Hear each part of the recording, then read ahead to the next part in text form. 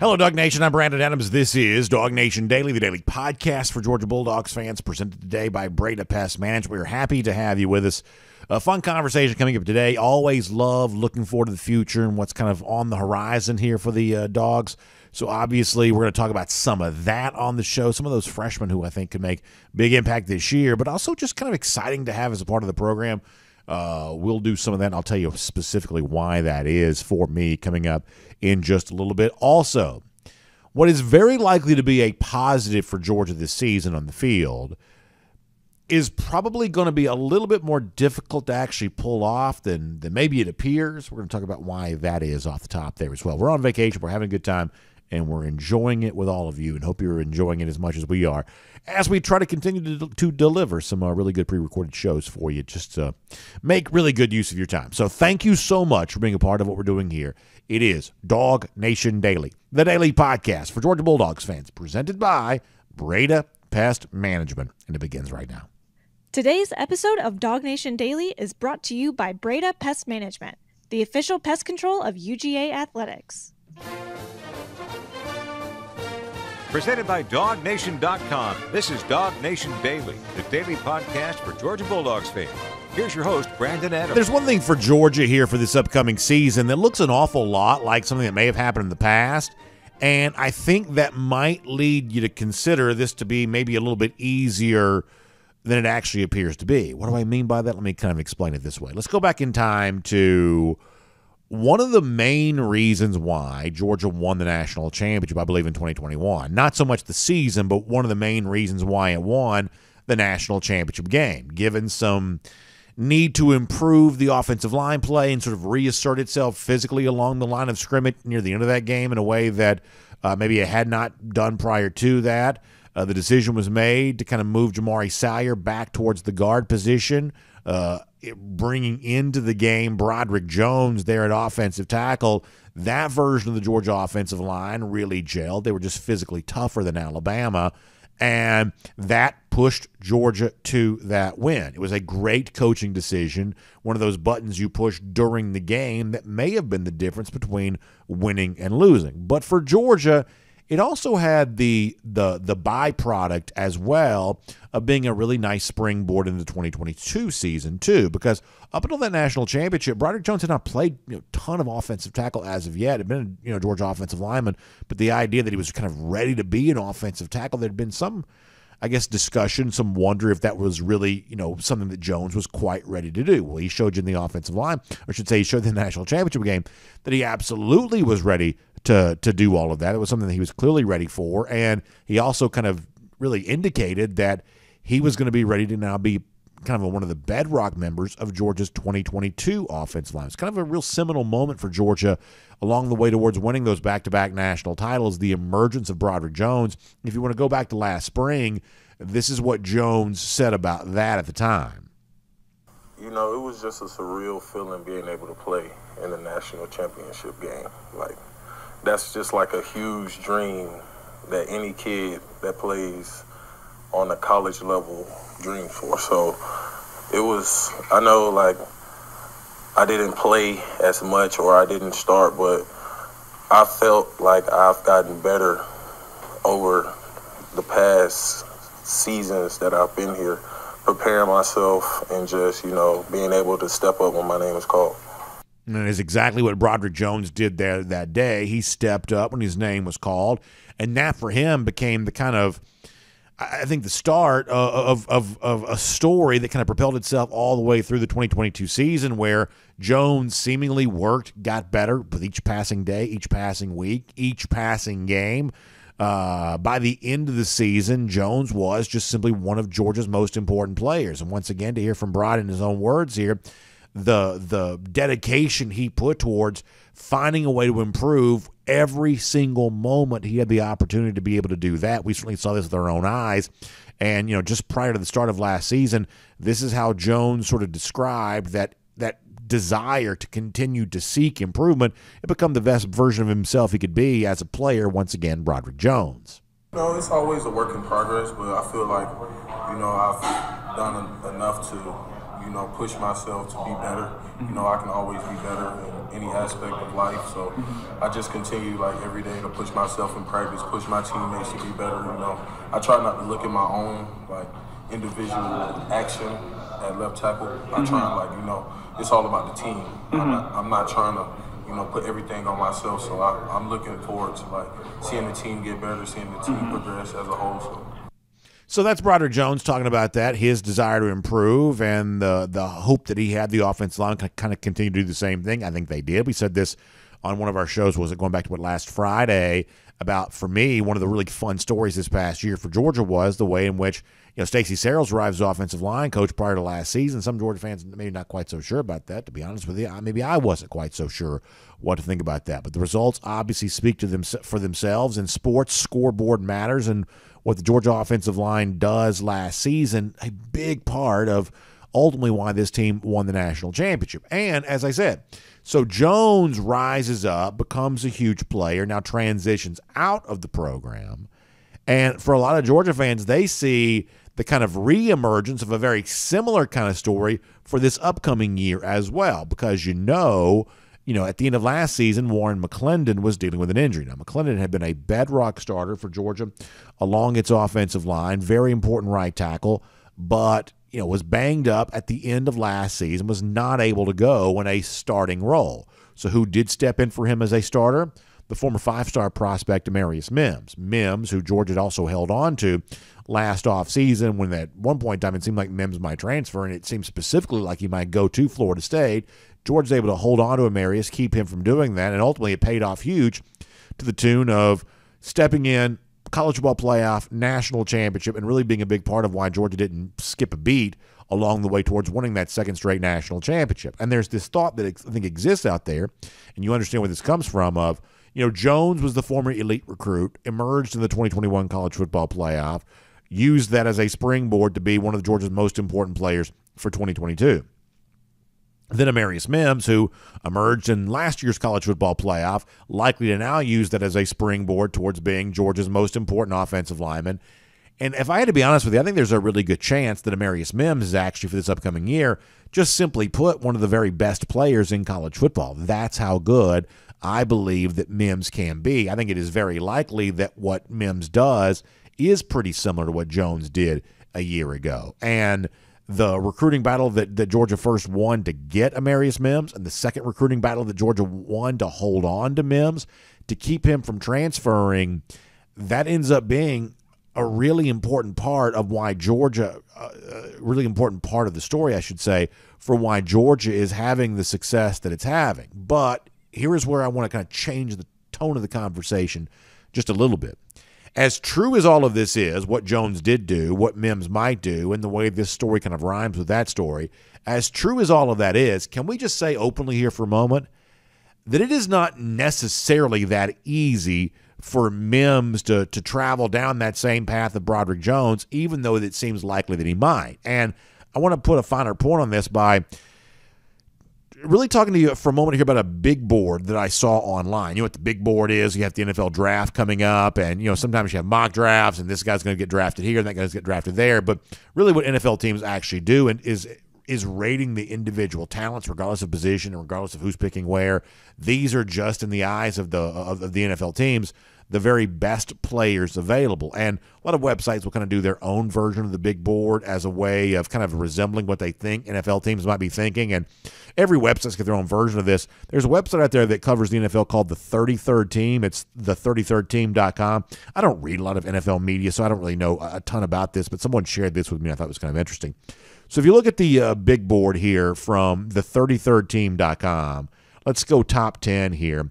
You got Jordan Addison at number 10. That's the USC wide receiver. Up above him at number 9, you got C.J. Stroud, the Ohio State quarterback. Tyree Wilson from Texas Tech there at the number 8 spot. Bryce Young at number 7, the Alabama quarterback.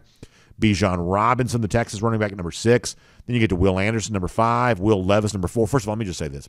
If anybody takes Will Levis over Bryce Young or C.J. Stroud, I don't know what we're doing. But nonetheless, that's what the 33rd team there has. They've got Quentin Johnson, the TCU receiver, who was pretty much put in handcuffs against the Georgia defense back in the national championship game.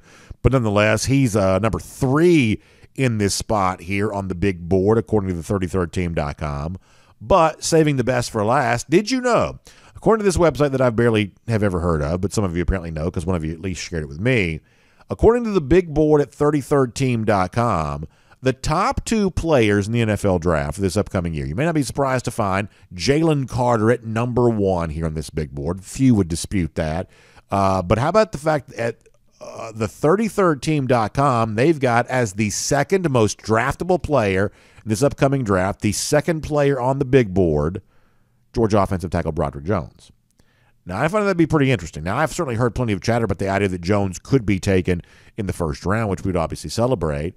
And I certainly understand why the 33rd team likes Jones this much. Those of us who watch Georgia pretty closely would say that we saw a great player and we saw Jones play this year, one of Georgia's better players.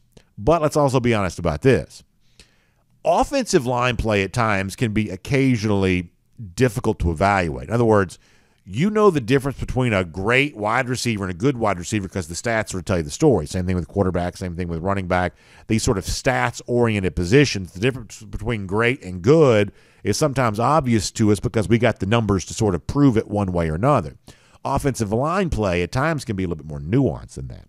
Everybody knew that Broderick Jones was a good player, but NFL draft scouts are also telling you, no, actually, he was a great player. And the 33rd team, which maybe you care about, maybe you don't, they've gone so far as to say he's better than anybody else other than Jalen Carter, that the 2 best dudes in the entire country were battling on lines of scrimmage during practice on the same team. And that's obviously a cool compliment to Broderick Jones, but it's also a reminder of, well, if he really is that great or even close to that great, if he's even great enough to be a first-round pick, then how much value did he provide Georgia along the offensive line here this year, and where would Georgia have been without him? We'll never know that. We just know that Georgia had itself a great offensive tackle, and that was part of a component building block to making Georgia also a great offensive line. So the point you're getting to is, and now it's Amarius Mims' turn. And Amarius Mims really could be just like Broderick Jones. Smart thinking people would say he probably will. But when you see just how much these NFL draft scouts value Jones, it's important to know that even if Amarius Mims marches in the same direction towards the same result at the end of this upcoming season, it is still a little harder to actually accomplish than it sort of sometimes sounds when you sort of describe it here on a show like this. So here's what we believe. We believe that Georgia could be in really good hands with a guy like Mims emerging for the Georgia offensive line in 2023. We also believe that Broderick Jones was probably a little bit better at times than he maybe got credit for, and Amarius Mims being as good as Broderick was this past year is a pretty big step forward and a pretty big statement to be able to make. Georgia holding on to Mims, one of the best things this program has done in recent years, and this year we'll find out, can he travel that exact same path towards the level of greatness that Jones seemed to find? Can Mims travel that himself? Should be a very fun journey to watch him go on. My name's Brandon Adams, and this is DawgNation Daily, the daily podcast for Georgia Bulldogs fans. We're presented today by Breda Pest Management. We're happy to have you with us. No matter how you get to us today, live on video, 10 a.m., Facebook, YouTube, Twitter, Twitch. We normally start earlier than that, 9:45. DawgNation.com, the DawgNation app. But this week on vacation, so we're kind of getting started across the board there at 10 a.m. We'll look forward to getting back to our 1st and 15 with you again next week. Of course, also on the radio at noon on Athens Sports Radio 960 The Ref, and as a podcast wherever you find them, including the world-famous DawgNation.com, Apple, Spotify, everything else in between. Just really happy to have you a part of the program, whichever platform you choose to use. And a huge thanks to our friends at Breda Pest Management for making it all possible. You know, Breda Pest Management is the official pest control provider of UGA Athletics. Now, here's what that means. All those great athletic venues on the Athens campus, Breda Pest Management protects them all, from termites, from bugs, from critters, from everything else. They provide that level of protection from UGA. Now, if that's huge UGA trust, obviously you know that'd be a great resource for you to trust there as well. And it's that unparalleled strength. You know, in business since 1975, 125 different employees. It's that unparalleled strength that Georgia trusts, that UGA respects, that can also benefit you in a very important, tangible way there as well. It can put more money back in your pocket. In fact, when you check them out online, BredaPest.com, that's BREDA, BredaPest.com, you can actually find out how you can make the switch to Breda Pest Management for your termite protection and put more money back in your pocket instantly just for making that decision. That's how their strength, their resource, their tradition of great service in the industry can really be benefited for you, because they can sort of provide that opportunity for you to save more money when you make the switch. The company you're working with right now, honestly, they're probably sending you that letter each and every year. Cost of service going up. Seems like everything's getting more expensive, but not at Breda Pest Management. They can save you money just for making the switch. So do that today. It's BredaPest.com. BREDA, BredaPest.com for a lot more on that. All right, we're going to have a good conversation coming up on Wednesdays. We typically do.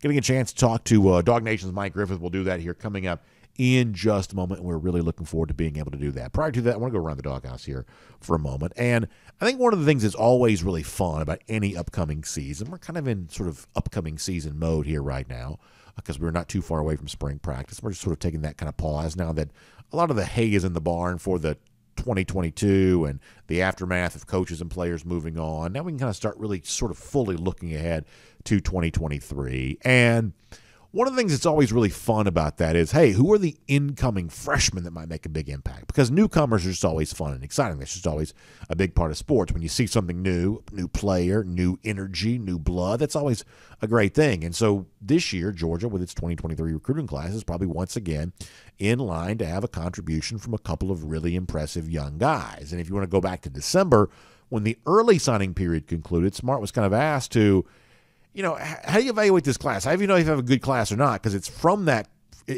class that Georgia seeks a crop of newcomers that might be able to contribute on the field. So how do you know that you even have a good class? How do you judge all of that? And Kirby gave a very Kirby-like answer to that question of what makes a good recruiting class. And from that recruiting class, we're going to try to find some contributors for this season. But first, here's Kirby on how he even judges classes like that. A successful signing day is defined 4 years from now. I look backwards on that. I leave it to you guys to rate them, because I can't compare somebody else's to ours, because I don't really look at somebody else's. I only compare ours to what they do when they leave, not what they do when they arrive.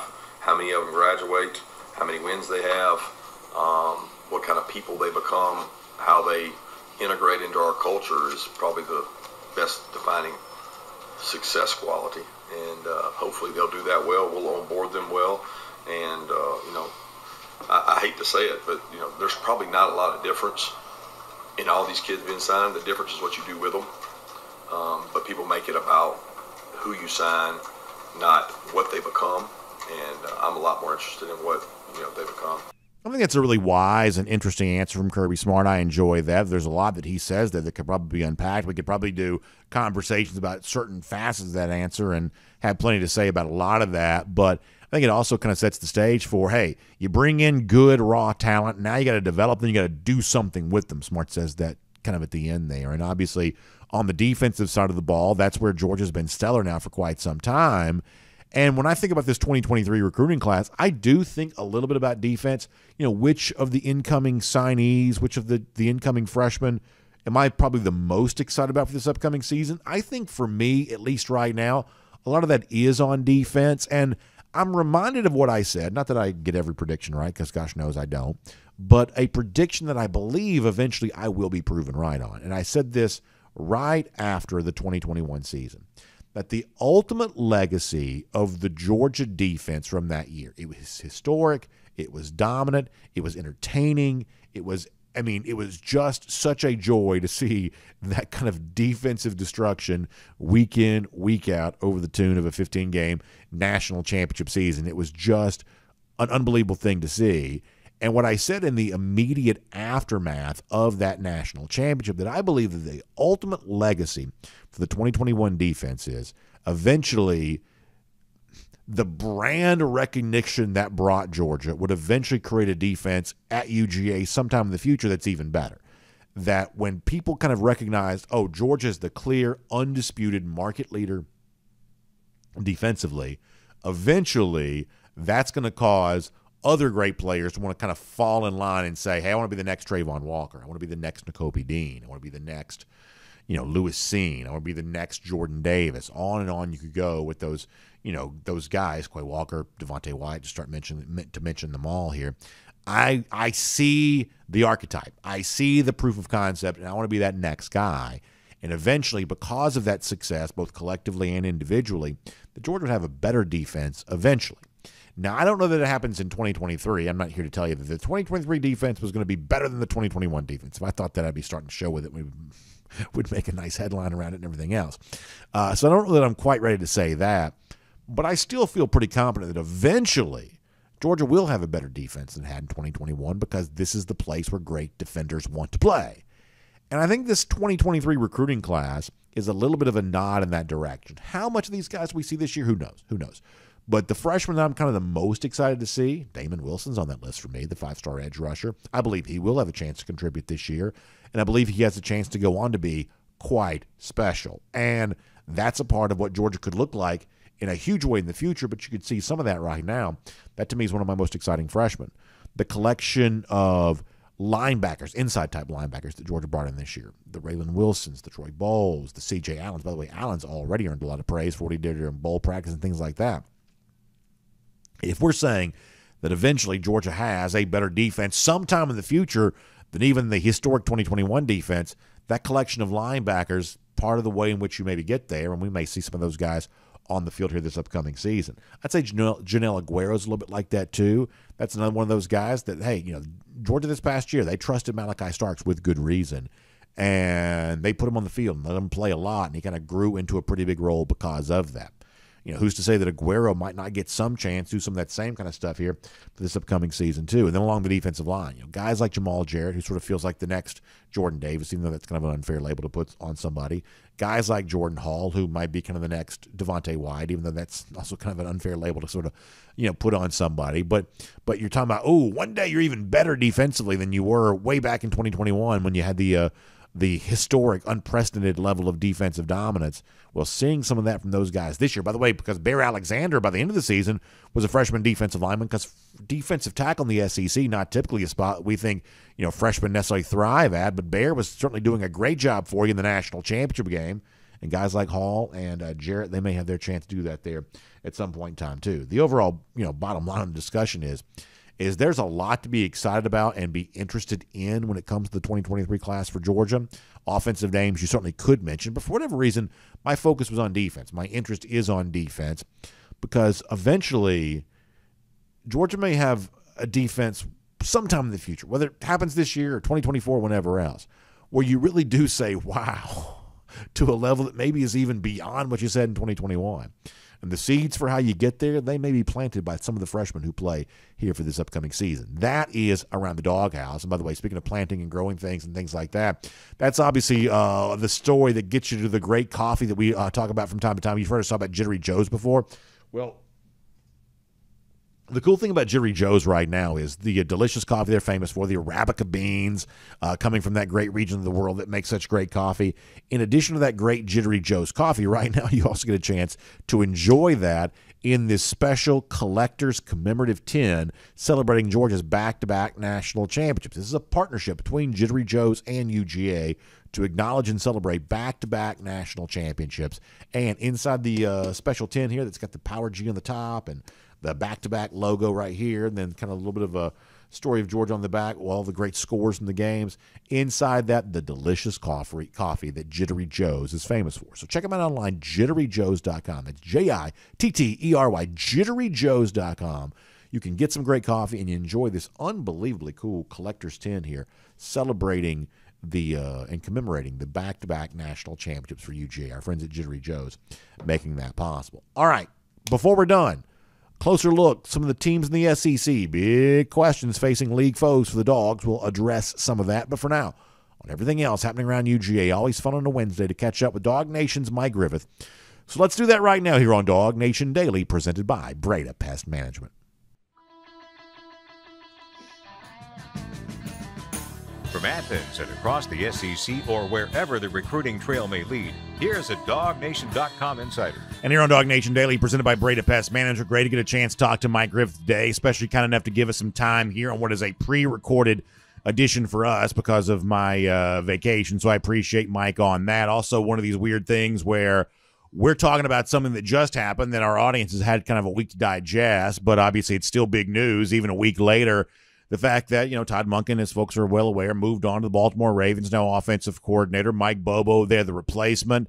Mike Griffith, Dog fans have had several days to kind of sort of process that, figure out what it means. Everyone's got opinions, obviously. Bobo, a very well-known figure here, a longtime connection to UGA, longtime connection to Kirby Smart. For you, though, this is a little bit fresher, a little bit newer for you because we're recording this really just a matter of minutes after it happened. So for our audience, what are your thoughts on this new era for Georgia offensively? Well, Brandon, I think we've all known for quite some time that Todd Monken might be leaving Georgia, and certainly Kirby Smart knew that. And as we all know about Kirby, there's always a plan. So I think this was in place for a long time. I think Bobo's been in the on-deck circle for a while, and Kirby probably figured that Monken was going. When he takes second interviews with places and he doesn't really settle in, and as Jake Fromm said on DawgNation Daily a couple of weeks ago, hey, these kids need to know the playbook. Let's get this going. Jake understood the position these young quarterbacks were in, and whoever it's going to be, give them the opportunity to start getting to work. So I think there's probably, now when people hear this, it'll be a weekend. There's probably a sense of relief and a calmness that's probably settled in that, okay, this is the direction that Georgia football is going for sure. Now you know for sure. Kind of thought, Bobo, now you know. So I think that they'll be settled. I think the plans will be in, good shape for the spring. And I don't think it's just, this is going to sound crazy, but I don't think it's as big of a deal as a lot of people are going to try to make it. Tell me more about why you think it's less of a big deal than some people try to make it, because to a lot of fans, it is obviously a very big deal. Why is it less significant to you, maybe? Well, like Stetson Bennett said at the victory celebration, it ain't the X's and the O's, it's the Jimmies and the Joes. And, I posted a story last week right after the news broke with some of Jake Fromm's comments from DawgNation, as well as some of Jim Donnan on a podcast that UGA Sports did. Jim Donnan said, hey, not worried about this. Donnan says, look, Georgia's the last 2 years, Georgia's has more talent than every team they've played, except for maybe Alabama and Ohio State might have been close to even. So basically what he was saying was, when you've got more talent than the other team, yes, of course, Todd Monken was an ingenious play caller and he played chestnut checkers and was 3 moves ahead, but he also had better players. How much of it was Todd Monken's play call versus Kenny McIntosh, Ladd McConkey, or Brock Bowers, breaking tackles and running away from people? So, it almost seemed like the way it was set up, as long as Stetson made the right decisions and players were able to block and execute, you could have the best play call in the world, but if you don't have players that are able to throw the passes on time or accurately, or players that can block, your play calls don't matter. And Georgia's had players. Broderick Jones was a stalwart left tackle, didn't give up any sacks. And Kenny McIntosh, the most versatile back in Georgia history when you look at the receiving and rushing yards, one of only 3 players in the SEC since 2000 with 800 yards rushing and 500 receiving and 10 touchdowns. Brock Bowers, to me, arguably the greatest tight end of the modern era. When you look at his consistency, his versatility, his playmaking, and then of course Stetson brought you some mobility and some clutch play. And then you had this pillar of defense that's been among the best in the country the last 3 or 4 years. Legendary in 2021. So, yeah, Todd Monken was a piece of that. But to me in 2021, it wasn't about Todd Monken. It was about the defense. This year, I think Todd did some great things with Stetson and building the offense around his strengths. But there were times it didn't look too good. 17 points against Kentucky. I don't know about you. I wasn't too excited. I think they were shut out halfway through the second quarter against Georgia Tech. So my point is, I think Monken is fantastic. I think he's the best offensive coordinator that I've covered personally. But because of Georgia's talent, because you have Mike Bobo as a replacement, who I think is an outstanding coordinator and who already knows the system and the verbiage, that's why I think it's an easier transition. And then because of Georgia's schedule, let's be honest. Who scares you next year? Mm-hmm. Brandon, I think you could call plays. No offense. And they might be undefeated through October. Listen, that's my dream come true to get a chance to get out there and call some plays. Well, speaking of transition, it's also a transition for Georgia number of ways there as well. Another elite recruiting class, welcoming in another impressive crop of freshmen. One of the things we talked about on today's show before you joined us, some of those freshmen that Georgia fans maybe ought to be the most excited about. You know, Mike, obviously we're still well ahead of spring practice here. Is there a freshman or two that you think may have a chance to sort of step in, make an immediate impact on this Georgia roster right now? I've got some curiosities about the running back. I know that Del McGee talked big things about him when they had the booster meeting with, I believe, the McGill Society last month, Brandon. Yeah. So I suppose the Robinson kid is a kid that I'm curious, and I know, and listen, I'm as much of a sucker as anybody for the freshman running back because it's a position where you can make an impact. But this guy sounds cut a little different, and I don't know how much opportunity is going to be there because I think Kendall and Dejan are a big-time 1-2 punch. We'll see what Branson does and how Andrew comes back from his injury. But I'm curious to see, what the running – and then really all three of the receivers. Look, there's going to be opportunities here because – and I'm a big Delp guy. I'm a big Oscar Delp guy. But it's not like he's going to step into Darnell Washington's shoes. Nobody's going to step into Darnell's shoes. Nobody is going to be able to do for this offense what Darnell did. 280 pounds is 280 pounds. Now, Delp to me looks like, the next coming of Brock Bowers, which is pretty fantastic, but it's not the same as having an extra offensive tackle on the field who can also catch passes. So that said, where I'm getting to with this long-winded introduction to others is I think we're going to see more multi-receiver formations. And so I think you're going to see more guys out of the slot. Obviously, the incoming transfers love it. And Ra Thomas, I think, I know you're talking about freshmen, but sure. when we talk about newcomers, I would include them. I think they're going to be integral. They were the returning leading receivers at their respective schools at Mississippi State and Missouri. So I think these guys are going to be immediate impact. Probably the most important newcomers will be those two transfer receivers. And then the incoming receivers had a chance to practice with the team during the bowl, heard good things about all of them. But quite frankly, on the side, Monken was telling people that none of them were going to have the sort of impact that Ra Thomas could have just because of his experience. So that said, it's going to be a different offense anyway. Whether or not Monken was coming back, there was going to be a new offense. I'm curious to see how the quarterbacks work out. To me, this kind of scrambles the competition. And if anybody's pissed, it's probably Carson Beck because he's on deck. He knows the Monken system. He's waited 3 years to play for Monken, and now Monken's out of here. And the competition is kind of like, okay, Mike Bobo comes in. You guys got a clean slate. If you're back, I mean, my goodness, just how many times has that poor kid had to look back at the bad practice that he had the week of the UAB game? I mean, what is the script, Brandon, if Carson Beck starts against UAB and he's the one that throws 5 touchdowns? Sure. Very, very interesting what-if scenario there. And obviously that quarterback competition going to be remarkably compelling come spring with a new offensive coordinator at the helm to kind of make those decisions. All right, Mike, I want to finish with this. And we've been kind of doing this a little bit with our guests this week. We'll do this again with you tomorrow in some form or fashion there too.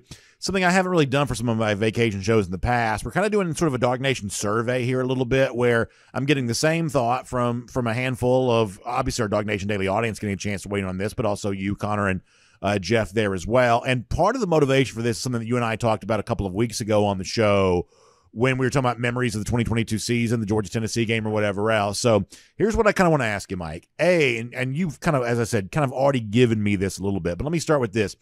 When you look back on this 2022 season for Georgia, what is the number one memory for you of the 15-0 back-to-back season? Wow. The number one memory for me. Well, that's tough. There's so many. There's so many moments. I think about the Ohio State missed field goal. And, as the clock was striking midnight and me and you doing the little high five there in the press box, that was kind of a cool moment. I think about, I think I said Stetson Bennett's place. Yeah, you last a couple of weeks ago you were talking about the game against Tennessee kind of standing out for you more than others. That was big. That was big. That was certainly a big moment. I'll tell you what. I mean, one of the things I thought about was just that Oregon game. I mean, it was just like, holy cow. I mean, we knew these guys were going to be good, but it was like, you got to be kidding me. Yeah. I mean, you walking out of there and it's 49-3. I'm just, and I'm just like, jeez, these guys, this is unbelievable. I guess I think about Mike Leach and his post game talking about Georgia, how he was kind of ticked off. He thought a couple calls went against him, and of course we lost Coach Leach, but I sure appreciated how competitive he was. And in Mississippi State, being competitive for a half, that was tough. I give those Bulldogs credit. They were undefeated at home going into that, and they kind of pulled a fast one there. Getting that touchdown right before halftime, and you're going, wait a minute, this game shouldn't be this close. I think about that. I think about the Kenny McIntosh 4th and 2 run against Missouri when I'm looking at the clock and I'm thinking, man, if he doesn't make this 4th and 2, they're in trouble. So they, remember the 4th and 2 call? They call timeout, and you're like, what's Monken going to dial up? Who are they going to go to? They go to Kenny McIntosh on the 4th, and he breaks the tackle. I think a guy hit him behind the line, and somehow Missouri, and actually I got a story to write about that still, about one of the Missouri defensive linemen talking about how they got ticked off by Jalen Carter's pregame stroll through the end zone. But that Missouri team, so gosh, Brandon, you're giving me all these. I've got all these vibes and feelings and memories, and I don't know if I can limit it to just one. I don't know the one that's going to have staying. I'm still trying to wrap my brain around 2021, I guess, and. Well, that's kind of the thing. If you combine both seasons together, so it's a back-to-back run for Georgia, 29-1 on the field. If you combine both seasons together, like, what is the most indelible moment of the two seasons? If you get a chance to put them both in the same pot, is there one that stands out above the rest for the last two seasons? Obviously, back-to-back national championship years. Oh man, that's you know what? I'll give it to you. Okay. The Chris Smith pick six. If he doesn't make that play, I don't know what this conversation is right now. I don't know if there's one, much less two. Interesting. I'm going to say it's the Chris Smith pick six. That's against the play. Clemson, the very first. If you want to build a statue in front of Sanford Stadium, I want Chris Smith on the pick six, because he's a two-time All-American player. Comes up with all these intangible plays. He's from Atlanta. He's a story of what Georgia football is all about. A guy that was waiting his turn, didn't transfer out, waited his turn. Richie LeCount goes down unexpectedly. Chris steps in. 2020 just gets better and better. Plays that DB position under Kirby, which I think is the hardest position on the team to play, because the way Kirby wears those guys out, and just the way Soldier Chris grew up, and the representative that he is of Atlanta and Georgia, and that pick six. I'm going to say the Clemson pick six is the play from the last 2 years that'll stay with me. Mike, good stuff. Thanks for your time today. We'll come back. We'll do a few more minutes with you tomorrow. We appreciate it. You got it, B.A. Let's take a look around the rest of the league. This is SEC Through. Always fun to get a chance to talk to Mike Griffith here on DawgNation Daily, presented by Breda Pest Management today. In fact, it's so much fun. We'll get a chance to do that again tomorrow there, too. So appreciate Mike's time. Appreciate all of you being here there as well. We take it seriously that when we can't be here and we have to do the pre-recorded episodes, that we want to try to make them good for you. That's one of those things. We don't want to mail it in. We don't want to kind of just sort of just, we want to make the shows as good as we possibly can. Obviously, there's always the chance that some sort of news breaks and, prevents us from being as timely as we otherwise could have been. But in this case, we probably caught a break, because last week, as we were getting ready to sort of start our pre-records, the Mike Bobo hire, the Todd Monken moving on, all of that kind of goes down and takes place and happens. So, from that standpoint, one of the things I sort of thought might happen while we were gone, we actually get that out of the way before we leave. So kind of sets the stage for us to sort of, have a little bit of vacation time, sneak away for a week, but also give you some good content. So hopefully we're able to do that for you. We certainly appreciate all of you being here. In fact, we'll continue the little bit of an ongoing series looking at the head of the SEC. We'll do that here in a moment. Before that, though, let's tell you what we're doing right now, which is cruise around the SEC. Courtesy of Royal Caribbean. Obviously, I'm loving the fact that I'm right now on board Wonder of the Seas, largest cruise ship in the world, having a great time on that Royal Caribbean cruise vacation. What I love about Royal Caribbean, too, is especially for those of us going to live in this area, Florida's not difficult to get to, short drive to Port Canaveral or, Fort Lauderdale, Miami, whichever port you want to go out of.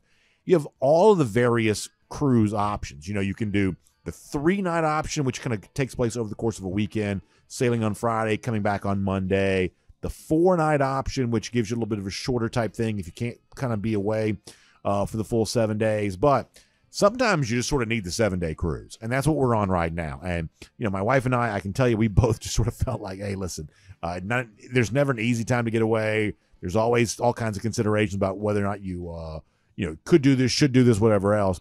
But eventually you just sort of left to conclude, hey, we need a vacation. It is time for us to go. And so that's what we're doing here right now. And we're grateful for that opportunity. And I hope you get a chance to enjoy that too with your family, friends, those of you, those people that you care about in your life. So hopefully you get a chance to do that very same thing. And if you're thinking about, well, maybe it's time for you to book that Royal Caribbean cruise vacation, Jessica Slater, terrific travel agent, terrific person to be able to help you out with that. In fact, she was specially selected for us by Royal Caribbean to be able to get this done. So you can give her a call, 770-718-9147, 770-718-9147. She's my personal travel agent. My wife's on the phone with her a lot. They're talking about things for our cruise and getting planned for this and question about that. And Jessica's always so attentive and so great about handling all those things, and she should do that for you there too. You can also find her online, royaldogs.com, a website that she's put together specifically for the DawgNation cruise we have coming up in April, royaldogs.com for more information on all of that. All right, with that said, cruising around the SEC courtesy of Royal Caribbean, what we've been doing here is we've been looking at a big question for each SEC team. And this is basically just sort of a device for us to sort of set the stage. It's kind of a pre-spring preview. I'm sure we'll come back and do an actual spring preview at some point in time, but it's sort of our pre-spring preview. We're kind of post-signing day, before spring. Transfer portal is closed. Here is kind of the capsule, if you will, about where it stands for the various SEC teams. And I want to pick up today with the Missouri Tigers here for a moment. Now, Missouri's one of those teams that for the most part kind of exists off your radar in most years, but this past year it stood as Georgia's toughest game.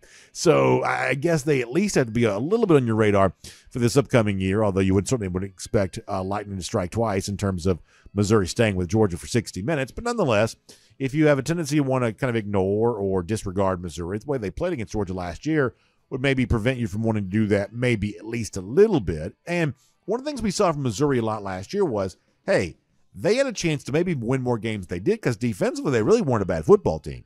They had a chance to maybe win more games than they did, had some talent in the wide receiver position. Of course, one of those guys now is at Georgia, but nonetheless, this was not a Missouri team that had, a lack of things necessarily going for it. I told you before, some wide receiver talent, pretty good defensively. But the one thing they did not have is Missouri just did not have a quarterback.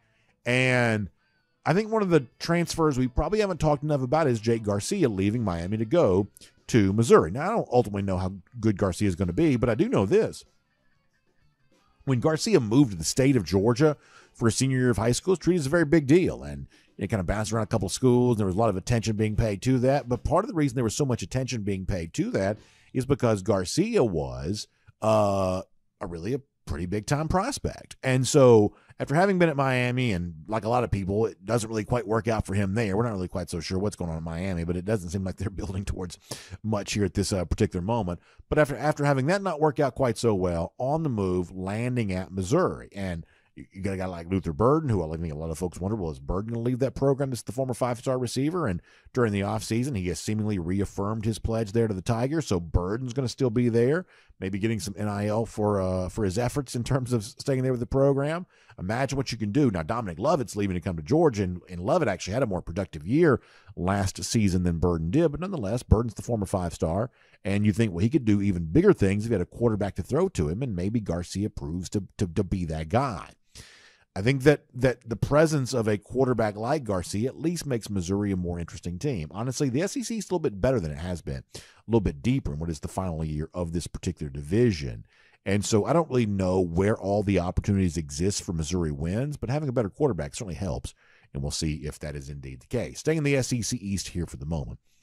The big question for me that it surrounds Vanderbilt, although to Vanderbilt's credit, they actually proved by the end of last season to be a better team under Clark Lee than almost anyone thought they could be, and almost anyone would have ever said they have any right to be.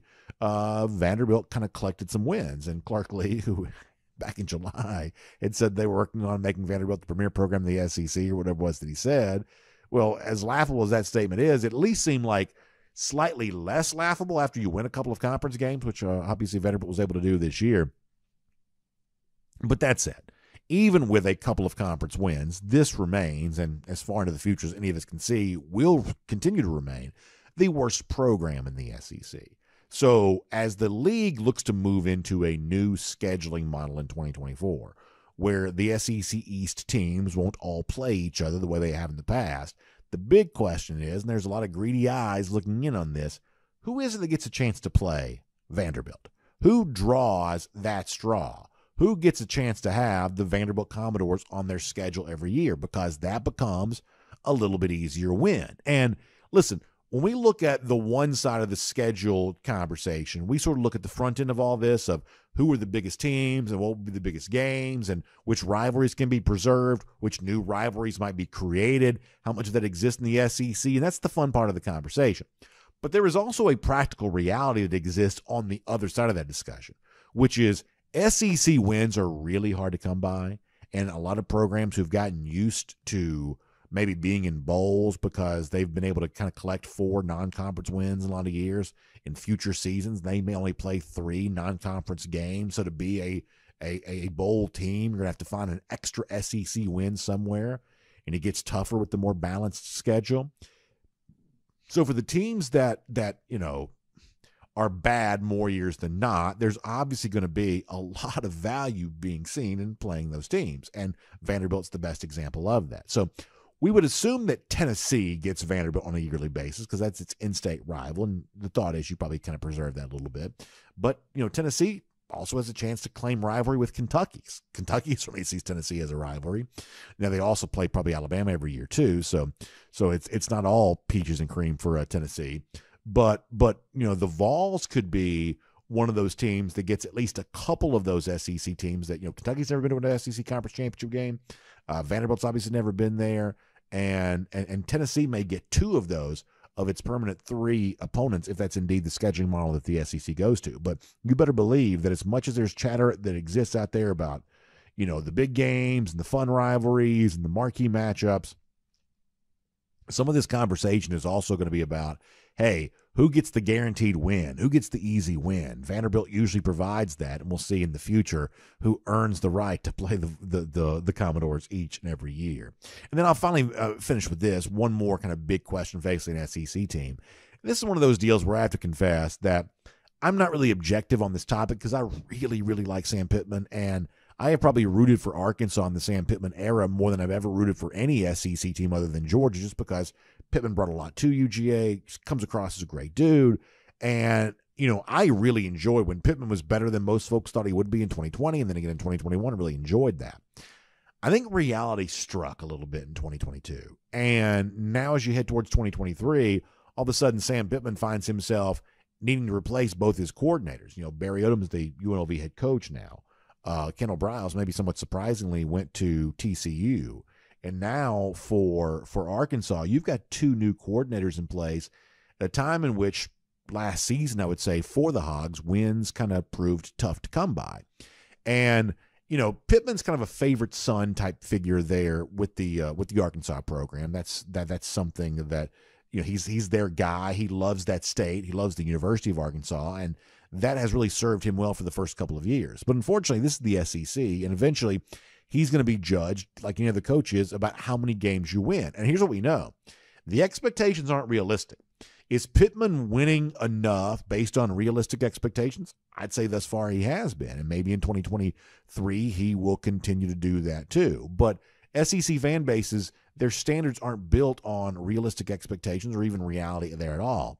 It's based on the idea of, well, if LSU can do it, why can't we? If Georgia can do it, why can't we? If Alabama can do it, why can't we? And there may be very obvious, real, and tangible answers to those questions, but it doesn't stop fan bases like Arkansas from continuing to ask them. So when we think about guys who are starting to feel a little more pressure to win a little bit more, fair or not, I do think that Sam Pittman needs to be on that list. And listen, I'll be openly cheering for him to win those games. But the challenge gets a little bit more significant at Arkansas right now, knowing that he's got to replace both coordinators, something that he had not really had to do after his first 3 seasons there on the job. So interesting transition time there at Arkansas, and we'll see how Pittman responds to that. And we will make this cruising around the SEC, courtesy of Royal Caribbean.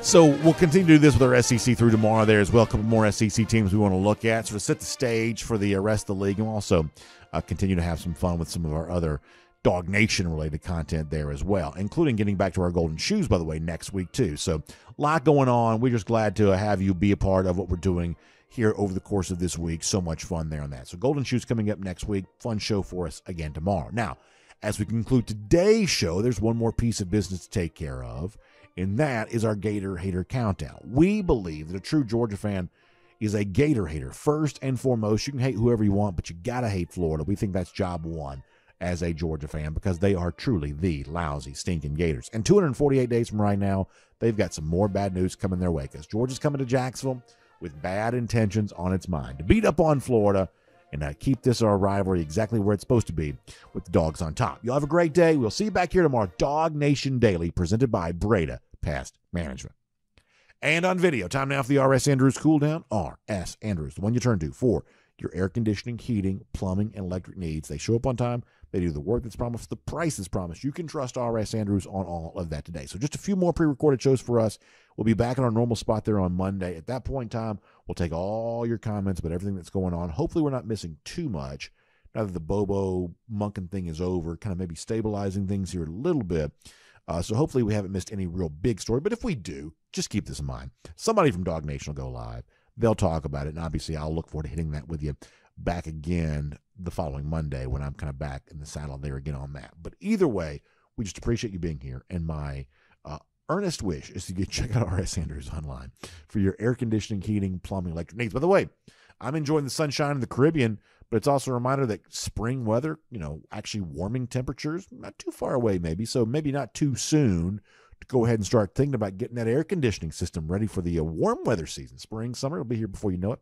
So trust R.S. Andrews on all of that, y'all. And you can find them online, rsandrews.com. Have a great, great day. See you back here tomorrow, DawgNation Daily, presented by Breda Pest Management. We will look forward to talking to you then.